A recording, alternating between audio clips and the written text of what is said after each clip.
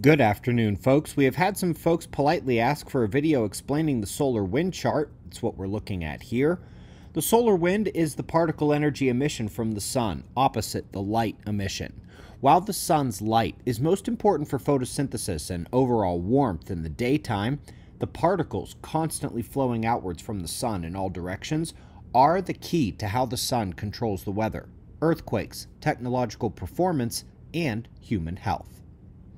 The chart shows 5 key parameters in the solar wind. We'll start at the bottom 3 panels first, since they characterize the physical nature of the solar wind.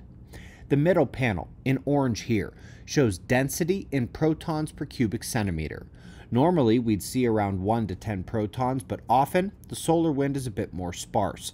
During solar storm impacts, the density can surge to 30, 50, or more protons per cubic centimeter.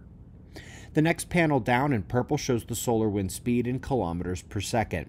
Normal solar wind speed is between 300 and 450 kilometers per second, but CME shock waves and coronal hole streams are significantly faster, up to 600, 800, even 1,000 kilometers per second or more. We have a fast coronal hole stream on this chart right here, actually.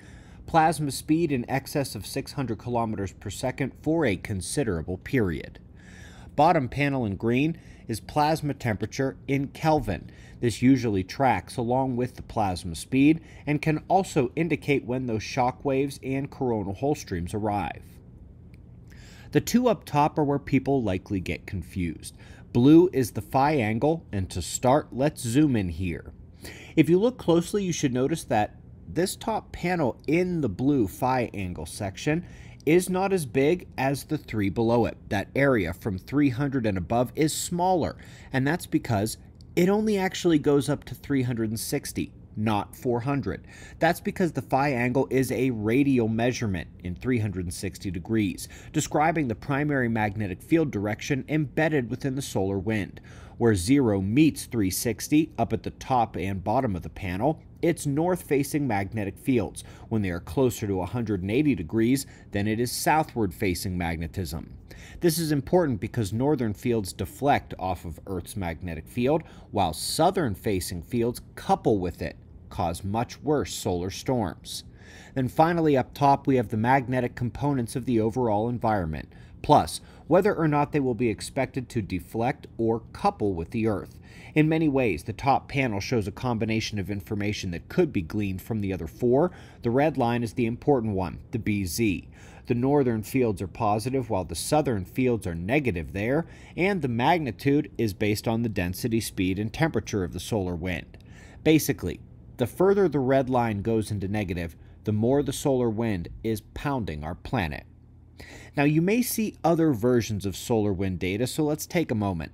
This is from the new Discover satellite, but nearly all the solar wind data in the archive is from the ACE satellite. Sometimes that one has a black background. Many people like the look of that better. And you notice the purple solar wind speed panel is now yellow, still second from the bottom. The panel data never changes. Bottom is always temperature, top is always BZ, etc. But you may encounter different colored data panels and a different background color. By the way, this one here shows a CME shockwave impact where the yellow line jumps up as the plasma density is rising. There's a bump in the BZ magnitude as well, all at the same time. That's a CME impact.